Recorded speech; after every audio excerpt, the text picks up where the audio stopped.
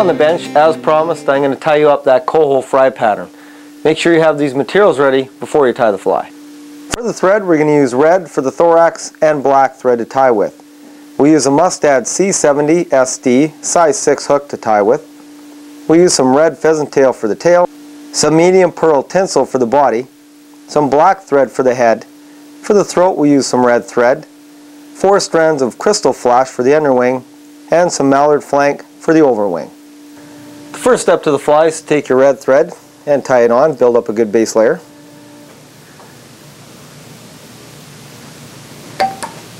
Take about 10 strands of your red pheasant tail, measure it up the length of the hook, and tie it in for the tail.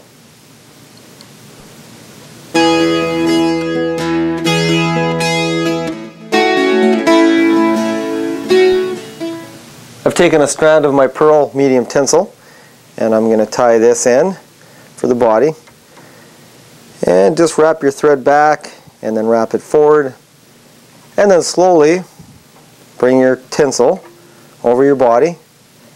And I like to do about 2 to 3 wraps of the tinsel just to build up the body so it's nice and even. Okay, now before we tie in some green crystal flash for the underwing, I'm just going to build up a little bit of a throat here. I'm just going to go back 1/8 of an inch and just build up a little red bump there just to imitate a red throat. Now I've taken 4 strands of my crystal flash, and I'm going to bring them up onto my thread. And I've actually taken 2 strands and just doubled them up. So that's actually going to give us 4 strands for the underwing. Tie them in and then cut them the length of the tail. Before I tie in my mallard wing, I'm going to whip finish off my red thread and start and tie in my black thread.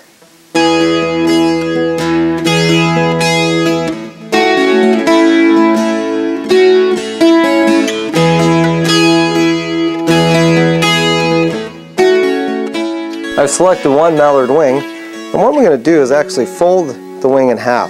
Just folding it in half, and then I'm making it the length of the tail, and I'm going to tie it in as the overwing.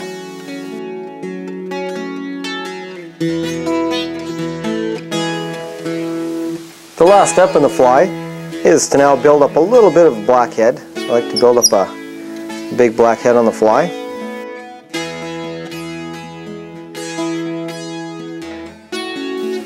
And then we're going to take our whip finisher and whip finish off the fly.